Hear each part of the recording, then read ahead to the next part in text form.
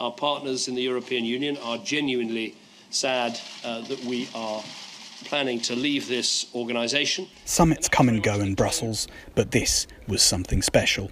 David Cameron bade farewell to the EU and paved the way for a bewildered Britain to leave the bloc. Brexit is becoming real. Here are 4 takeaways from the 2-day gathering. We may be years away from the formal divorce, but the trial separation has begun.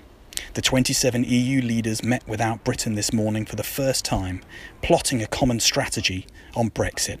This was a watershed moment where the two sides prepared to part ways after 43 years of sovereign partnership. Drittes ist für mich wichtig, dass wir natürlich Großbritannien weiter als Freund und Partner betrachten, obwohl wir eine Entscheidung sehen, die wir alle sehr bedauern. Sind wir in vielerlei Weise verbunden und bleiben das auch. Und als deutsche Bundeskanzlerin sage ich dies auch für die bilateralen Beziehungen. Britain is becoming a useful foe. Anti-EU populists in France, Netherlands and elsewhere rejoiced at Britain's Brexit vote. Everyone sees pressure for more referendums rising across the bloc. But this summit highlighted a different point. Some pro-EU leaders are seeing the upside of Brexit in fighting populists at home. Market turmoil, political chaos, Britain's woes are making clear what the costs of leaving the EU actually are.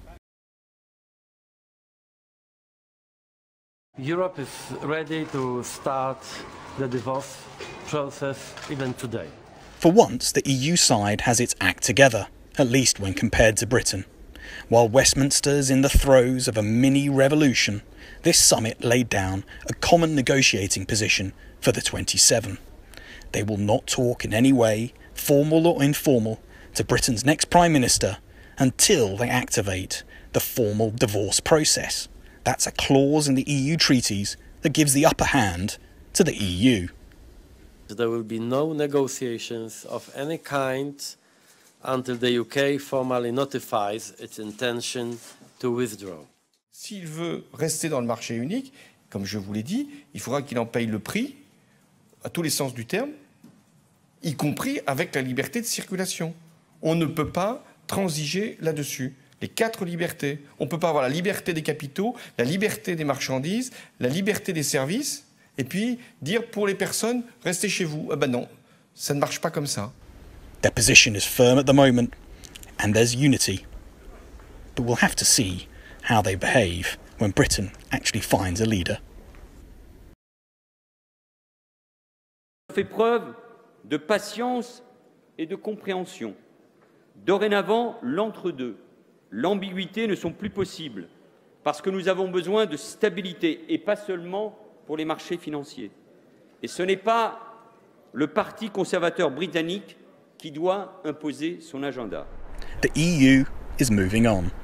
François Hollande of France called time on the City of London's place as the wholesale financial centre for the Eurozone.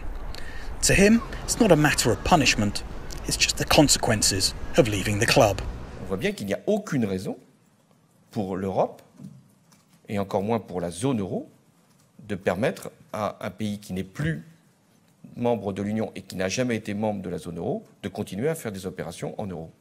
There isn't much sign either that EU leaders will be willing to compromise on principles like free movement of labour to let Brexit Britain enjoy full single market access.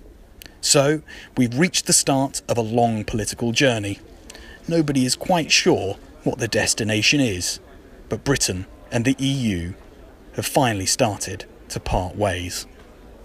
This is Alex Barker for the Financial Times in Brussels.